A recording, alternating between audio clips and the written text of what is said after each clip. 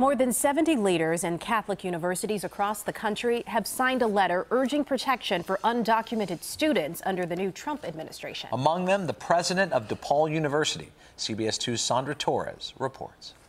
For 19-year-old Brenda Gonzalez, getting a college education has not been easy. It's already hard enough being undocumented, much less trying to pay for your own education. But thanks to private scholarships from DePaul University and a GoFundMe page, she's been making it work. If it wasn't for a university scholarship, I wouldn't be going to school right now. But that could change if President-elect Donald Trump fulfills his promise to get rid of a program that protects undocumented students like Brenda. I am somewhat afraid, yes, because I haven't even gotten to the point of having it, and it's only less than 2 months away till he takes office. The program is called Deferred Action for Childhood Arrivals, known as DACA.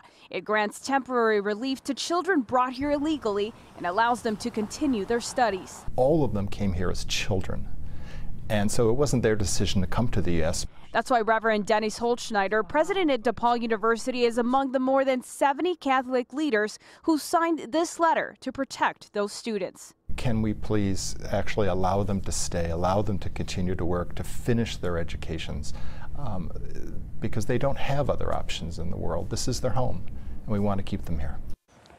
And throughout the campaign, President-elect Donald Trump said he will immediately terminate DACA since it was an executive order by President Obama in 2012 rather than an act of Congress. And Rob and Erica, no word yet on when and if that will happen.